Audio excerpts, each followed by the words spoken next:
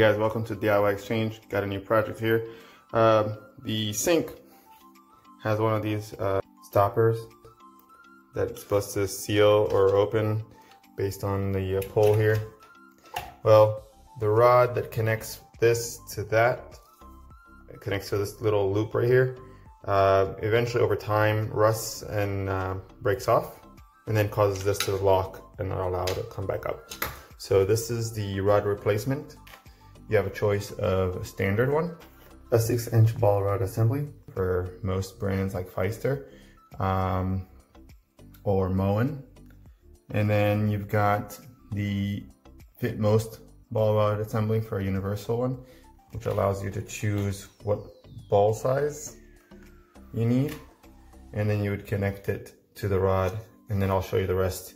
Underneath the sink is the actual rod that connects this shaft down to the rod over in there. So when you're looking inside here, you would see if we can see it, you would see a rod sticking out. Currently it's been broken off, so we're going to replace that. So we continue on the inside. This is what it looks like on the inside. This is the rod, okay, and this piece would be, you would unscrew that. This rod is connected with a little fastener here. All right, you would unscrew this, pull this out, and replace it with the piece that I showed you in the previous picture. All right, so we're gonna go ahead and twist this open. A little water going on maybe. Shouldn't be much.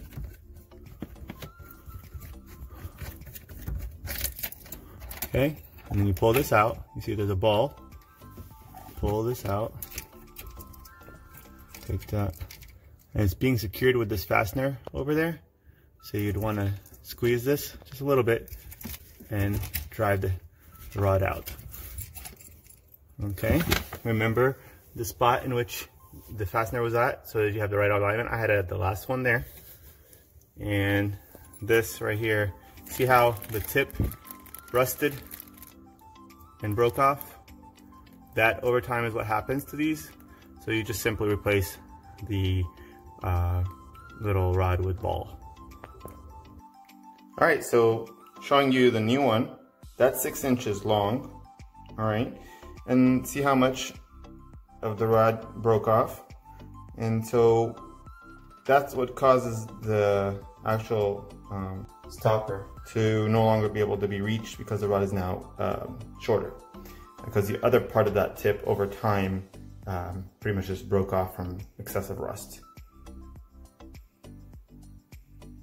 So now when I replace this one, the ball is about the same size. If it doesn't fit, you can always test it to see if it doesn't fit. If it doesn't fit, then I'd have to choose the other one, which is the universal kit, and just choose the ball that best fits the size, the original size. And so the way the system works, see the loop, eventually when I put the rod in, it would have that secured in it, so that when you pull the shaft from the back end, it causes this to go up or down. Now, being that I'm going to be having to use both my hands, I'm not going to be able to show you this next step, but I'll show you what I'm planning to do. The idea here is that when you go back underneath the sink, before you go back underneath the sink, you need to be able to either place this all the way down or try to hold it with one hand while you reach underneath to get the rod through the loop. Okay, that's game plan. So that's and to know if it works is after we secure this and lock it in place, if I was to lift it up or down on the back end of this rod, you should be able to see this go up or down. So let's see what we accomplish here in just a second. So another thing to note is two things.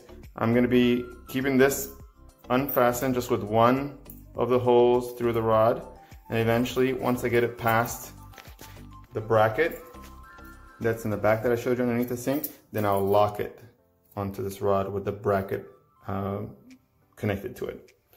Okay, the other thing too is that I have a choice either to use this one or just use the original one that came with the unit. So I could go ahead and just switch this out. I believe the threads are the same, and you'll be able to know that when you try to screw it back in.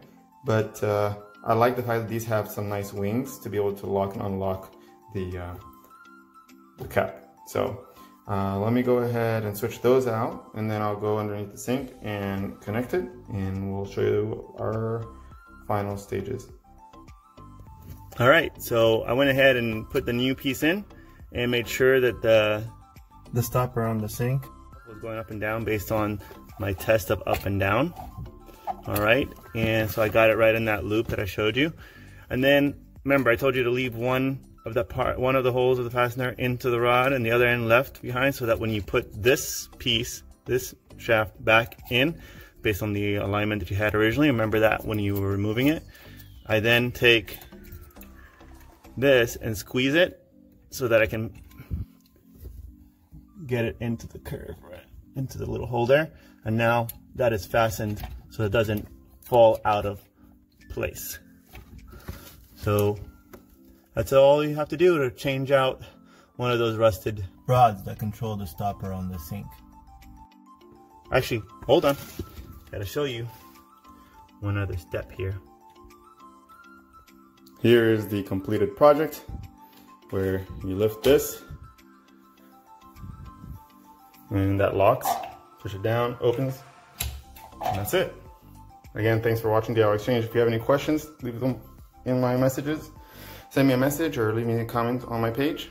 If you like this, please do hit like and subscribe, and pass these videos along to friends and family.